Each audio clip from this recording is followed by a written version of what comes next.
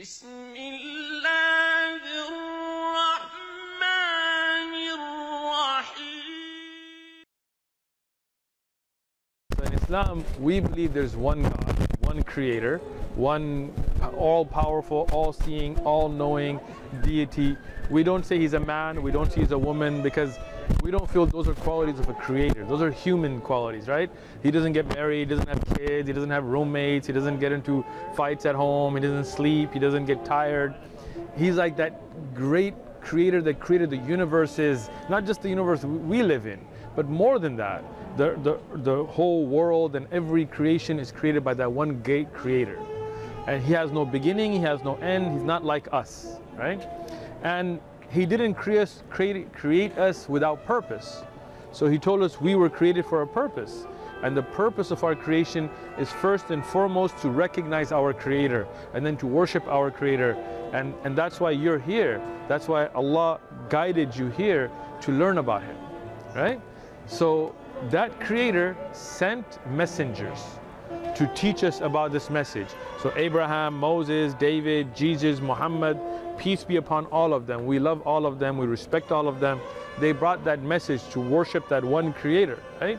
Don't worship idols, don't worship people, don't just go kill people and rape and pillage. Those are all things that are harmful to us as a society. So our creator forbid that, including alcohol and pork and other things like that. And how will we know? He sent messages, right? So for example, there is the Psalms of David, for the Torah, the Tanakh, the Old Testament, and then you have the New Testament based on the message that was revealed to the Prophet Jesus, peace be upon him. But as you know, I don't know if you guys study history much, but those have all been corrupted, right? So you had the original message that was given to Moses, then you had Babylon, the fall of Babylon and the loss of a lot of those, and then you had the Dead Sea Scrolls, and then so you're kind of patched together through songs and stories and hymns. So the original has all been lost, but we have some message from it left. The New Testament, which was originally based on the writings of the people who delivered a message through Jesus, peace be upon him. But that was in Aramaic. And today's Bible is mostly based on Koine Greek scriptures. And even between that, there are contradictions. But the last of them is the Quran. And this is a gift for you, it's free. This is the last message. And this has been perfectly preserved. How? In the time of the Prophet Muhammad, peace be upon him, they memorized it. And even today, we have brothers here that have memorized the entire Quran, from the beginning chapter till the end, right? So it's memorized, and we have written manuscripts that are carbon dated to the life of the Prophet Muhammad, peace be upon him.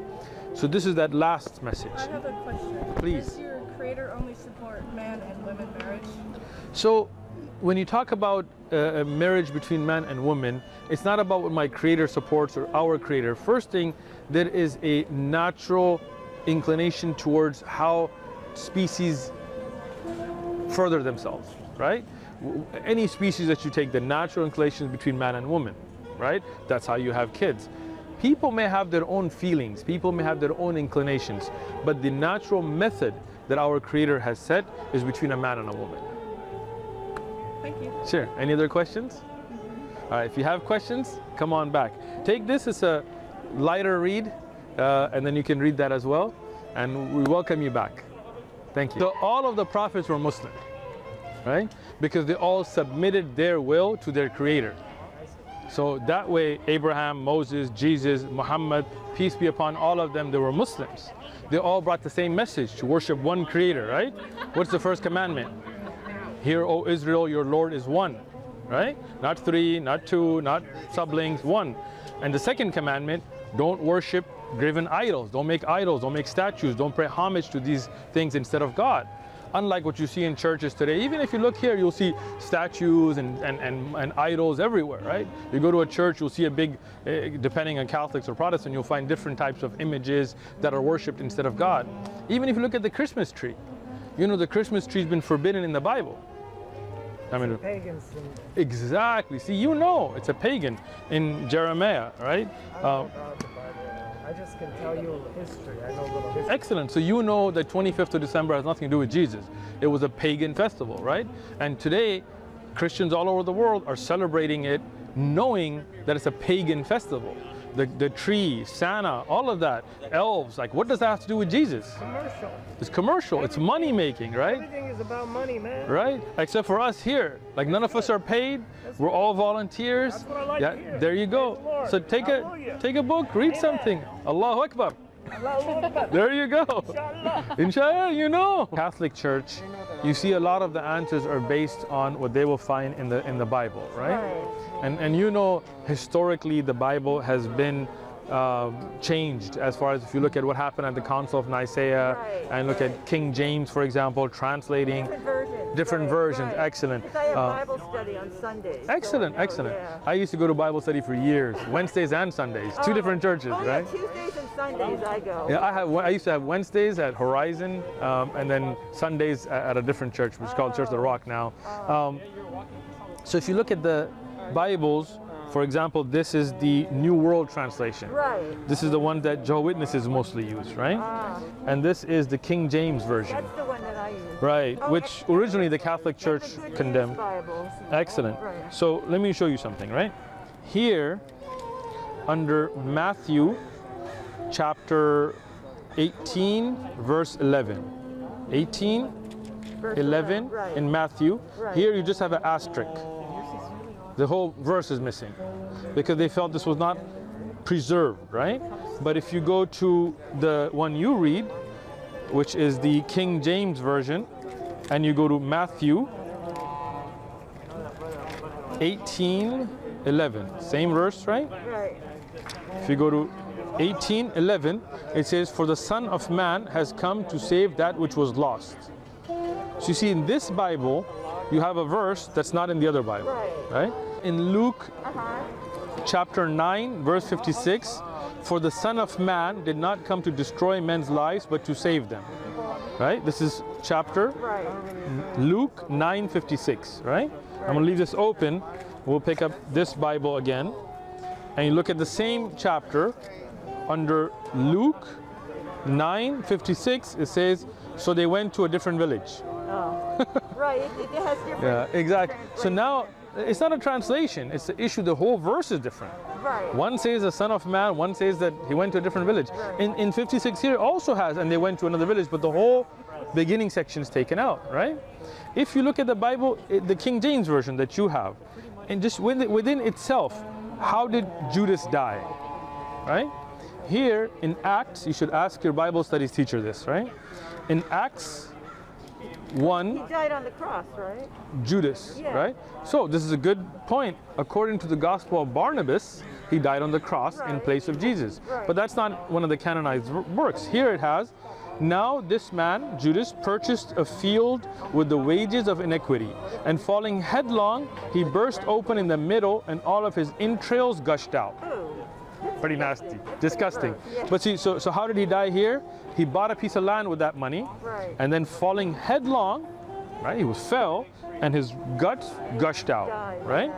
Now the same Judas, Wow, that looks so complicated, all that stuff you have in there. yeah, I study. Wow. The same Judas in the same New Testament.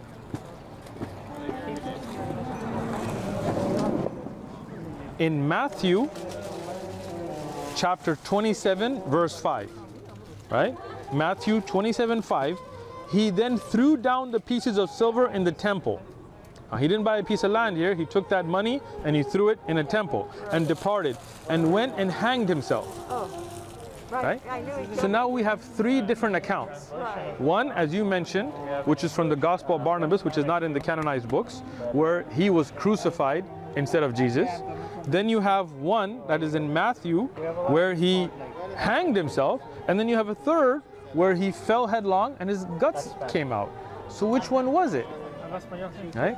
So this is the issue we get to, where things have been changed over time. Things have been corrupted. Translations, the Oldic writings of these are in Koine Greek for the New Testament, right? Which was not the language of Jesus, right? Aramaic was the language of Jesus and his followers, right? So a lot of that has been changed. Here, for example, even the Old Testament, right? In 1 Samuel chapter 15, verse 3. Okay? First Samuel chapter 15 verse 3. Now go and attack Amalek and utterly destroy all that they have, and do not spare them, but kill both man and woman, infant and nursing child, ox and sheep, camel and donkey. That seems Pretty strong. pretty gruesome, right? Who orders the killing of infant nursing children? Oh, no, the devil, right? But this is from God in the Bible, right? So exactly our point that somebody, whether it's through the whispers of devils or greedy men or translations, has corrupted that pure word, that pure revelation that came to the prophet Moses and Abraham and David and Jesus, and we love all of them. All of them had one message. We say peace be upon them. That's how much we respect each one of them. You will never see a Muslim disrespect the prophet Jesus or make cartoons or make fun. Never. We love Jesus. Peace be upon him. Why is there so much violence in the Muslim lands then?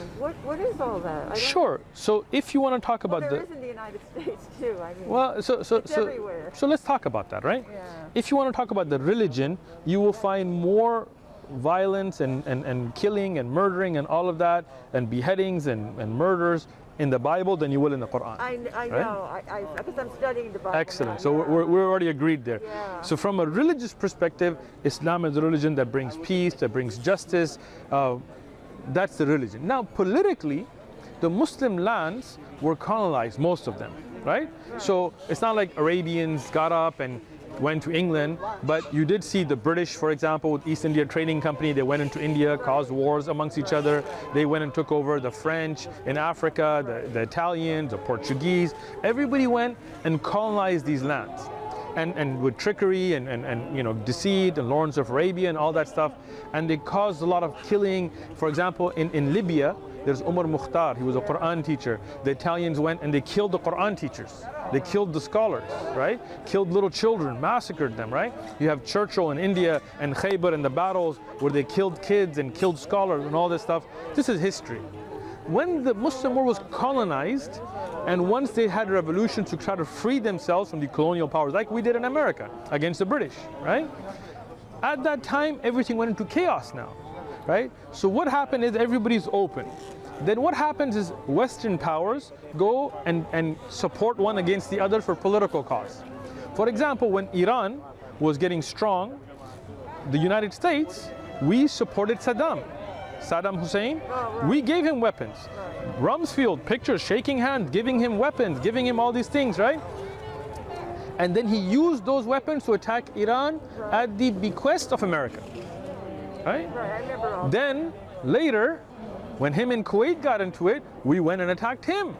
First he was a good guy, then he became the bad guy. Like when the Russians were attacking Afghanistan, we went to what later became the Taliban. We went to those freedom fighters. Reagan was their freedom. He met with them in the White House, big turbans, and he's like, here's Stinger missiles and here's weapons. You're freedom fighters. Fight them Russians, right? And when the Russians were gone and they made their own government, even though they had nothing themselves to do with 9/11, we went in it. What did Iraq have to do with 9/11? Where are the weapons of mass? It's all a game to destabilize the region. So then we went in, and those same people and the same principles now became terrorists. Yeah. Why did we invade Vietnam? You see what I'm saying? So those problems, ISIS, who started ISIS? Wait, let's talk about, was there an ISIS before we invaded Iraq? There was no such thing as ISIS. I was told no. There weren't, historically, right? In Syria, before we pumped a revolution and then betrayed them, as we did with the Kurds, with Saddam. So when you destabilize a region, then these kinds of things happen. Like same things we find in many countries in South America that are not Muslim, in South Sudan, for example. Because when Western powers, for their own political interests, destabilize areas, go and invade them whenever they want, enslave them whenever they want, take their resources, then right now in Yemen there's a war going on, right? The US is backing one side, right? Iran is backing the other side. It's a game being played. But those are politics. I know. We come to talk about religion. I don't represent any country other than the United States. That's where I'm from. This is my citizenship. This is, right? But as a religion, this is the religion that teaches peace. The word Islam comes from aslama, which means to submit. And that has the same root word as Sin, Lam, Mim, Salam. Peace. That's why when Muslims see each other, they say, Salaam alaikum, peace be upon you. Right, peace be upon you. Allah says, I'm calling you towards the place of peace. Right? Even the verses about fighting, if you look at them, if you look at the next verse, it will say, if they incline towards peace, incline towards it. Right? But we as Muslims believe that many of those political groups, like ISIS or whatever else, are being utilized and being supported by others to destabilize the regions. Like we did, America did in South America as well. Right. You know, sometimes you'll support this side, sometimes that side, for political gain, right? Russia does the same thing, China does the same thing. Every country has their own political interests. Right. But that's not religion, that's politics. Right, it's politics. Look at history, right?